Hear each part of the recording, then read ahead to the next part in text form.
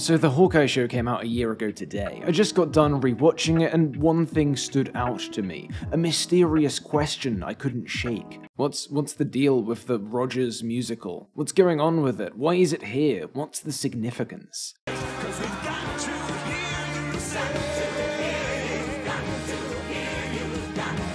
This thing takes up a good few minutes of Hawkeye's first episode. It's the sole post-credit scene, it's where we meet the show's titular character. That's a fairly prominent role for something considered by most to just be a bit of fun.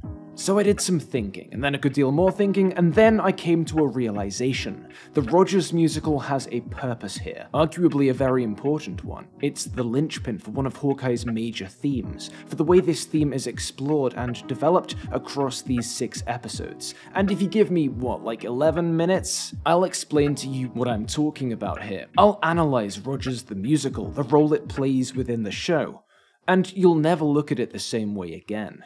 In case you've not seen Hawkeye or you've forgotten, Rogers the Musical is a fictional stage show within the MCU, seemingly dramatizing the life of Steve Rogers, the first Captain America. The segment of it we see depicts the Battle of New York, the alien invasion from Avengers 1, as a song.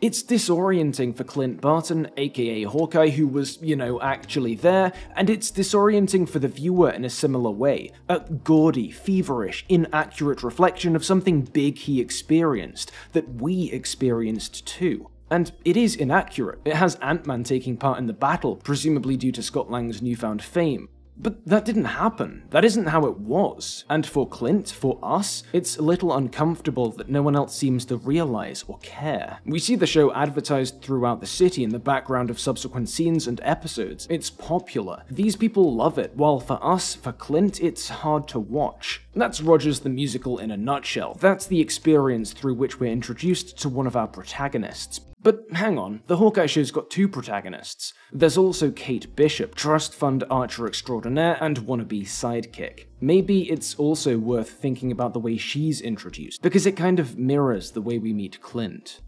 Hawkeye opens in 2012, during the real Battle of New York. This time though, we're seeing it through Kate's eyes, and she's a kid at this point. No singing, no dancing, just lasers, explosions, and dead parents. Kate's terrified, she's in danger, but then she sees Clint, and seeing him inspires her, rallies her. I was alone. And I was terrified, but then I saw you. Fighting aliens with a stick and a string. And I thought, if he could do that, then I didn't have to be scared. To Clint here, he's a Spec Ops agent caught in the middle of a battle against gods and aliens. He isn't super, physically or morally, and the viewer gets to see a lot of Clint's moral and physical fallibility throughout the MCU. Kate doesn't. The only version of Clint Kate got to see was her childhood self's savior. This idealized image of Clint becomes central to Kate's own identity in the following years. And this idea of perspective, the differences between the image of Clint Kate's built up in her mind and the real Clint, these are essential to bear in mind. What am I selling, then?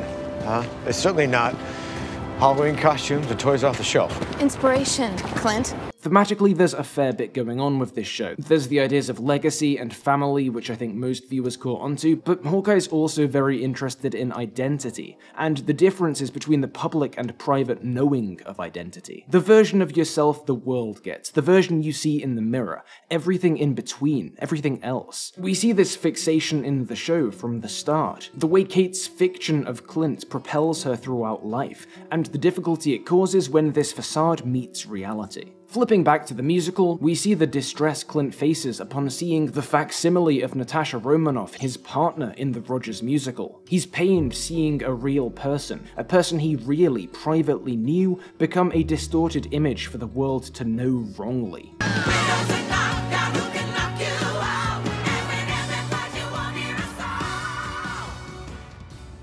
This idea that there is right knowing and wrong knowing, that private knowing differs from public image, that's something the Rogers scene wants to set up. Take this moment. I know what happens. I was there. You knew it wasn't there. It's that guy.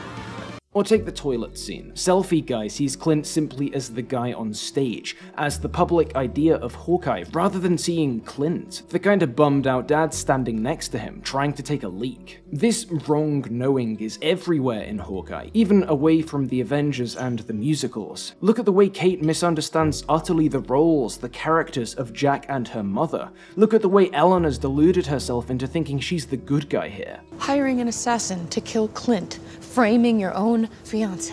That's an unfortunate arrangement. Yes, sweetie. That's how the world works. This brings up an interesting problem, in fact, one I think it's worth dwelling on for a moment. Eleanor's perception of herself matches the one we had to begin with, the one Kate had right up until episode 5. The good guy, the good mum, trapped in a web of crime and mystery, manipulated by shady dudes. By the end of episode 6, we, along with Kate, realize how untrue all of this is, but Eleanor doesn't. She doesn't realize how misleading her own self-image is. She's still devoted to it. But is it misleading, or is it accurate? If these characters aren't in agreement, and they aren't, then who's to say? The viewer? Well, we were wrong before. All that's happened since then is that we've gained new information, and the only reason we stop acquiring new information after this point is that the show ends. Maybe if it hadn't, we'd have learned something exonerating Eleanor. All of this is to say, by ending the show with this disagreement still intact, with Eleanor still ardently convinced in this self-perception, Hawkeye acknowledges how slippery all of this is. How there's no objective, concrete answers on whose perceptions are correct, on whose knowing is right and whose is wrong. At the end of the day, we've got to trust that the show gave us all the relevant information. For all intents and purposes, Eleanor's wrong and the heroes are right. But I think this beat finds the show acknowledging, ever so subtly, the unknowability of reality and the relativity of perception. The other thing Hawkeye seems to acknowledge is there's power here. Perception, even self-perception, can seem so flawed, so misguided, but that doesn't stop it from having an effect. In this case, blinding Eleanor to her role, her culpability in this messy mystery. The effects of image, of knowing, even wrong knowing, are everywhere here. Much of this show's plot is driven by Kate's misplaced suspicions around Jack, and there's even a sort of mirror to this in the Echo storyline. The way Maya's quest for revenge has utterly passed by the person perhaps most responsible for her father's death. But it isn't all negative. Kate's encounter with the real Clint, after living so long with her fiction of him, causes issues. But we also see the way Clint's encounter with this idealized image of himself drives him to become this larger-than-life hero by the show's finale. There's a real sense of reciprocity here. Fictions drive reality just as much as reality drives fiction, branding, role models, musicals. By the end of the show then, Rogers the musical looks different. We even see Natasha's appearance in a whole new light after the Elena storylines played out. Back in episode 1, Clint's alone in a world which only seems to know Natasha wrongly through this glitzy Broadway distortion. Natasha's gone, and it feels like she's gone for good, because he's the only one that knew her, properly, privately, and the rest of the world's celebrating this hollow, two-dimensional fiction. By the end though, he knows he isn't. He's finally met Yelena, and they've shared this raw moment of remembrance together.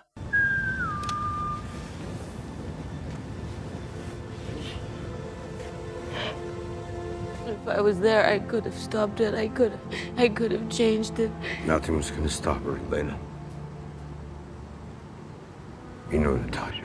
He's reminded that there are others out there who really knew her, that her legacy lives on in others. It isn't just his life that Natasha saved, it's Yelena's, it's his family's, it's the rest of the world. And that even if everyone in that theater watching that musical is knowing Natasha wrongly, they at least know she's a hero. We see that clearly. The knowing of Natasha is wider than just Clint, and the idea of Natasha, whether that's grounded on a personal level or in the public perception of her, can go further still, can still impact the real, even through stories, even through fiction, even through images. And after we've seen Clint and Kate skating around in costume for a big showstopper sequence, a guild of Vikings for their allies, after we've seen a shared, remembered Natasha save the day once more, the line between theater and reality Hawkeye drew in its premiere blurs even more. After this point, looking back to Rogers the musical and the function it plays in this show, it's not to be understood as some hollow, gaudy insult. No, it's to be understood as displaying the power of perception,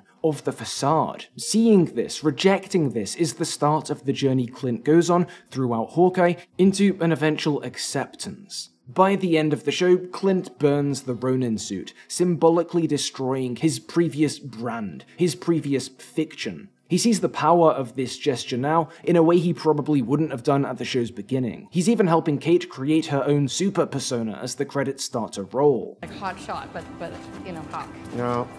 Lady Arrow? None of those. Okay, fine. You know what? Actually, I have an idea.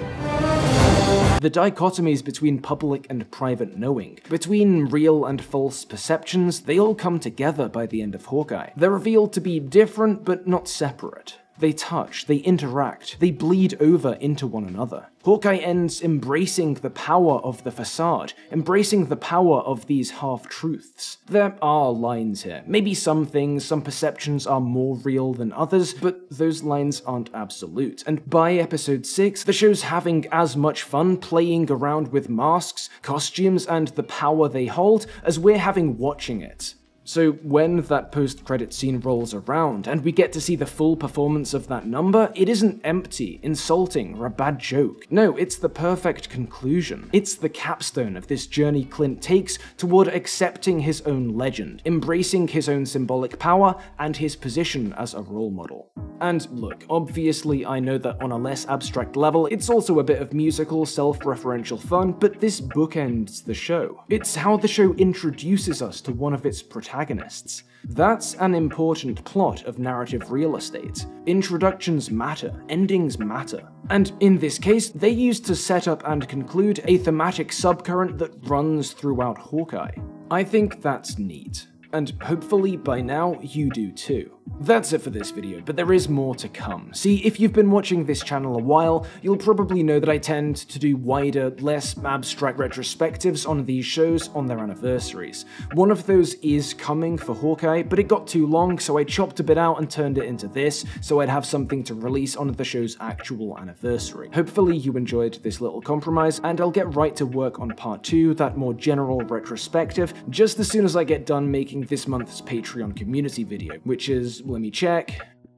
Well, guess I'm off to watch Speed Racer then. Thanks for watching though, and shout out as always to all my Patreon supporters on screen now, especially Strange Folk. You've no idea how much it helps, and I appreciate every single one of you. See you later.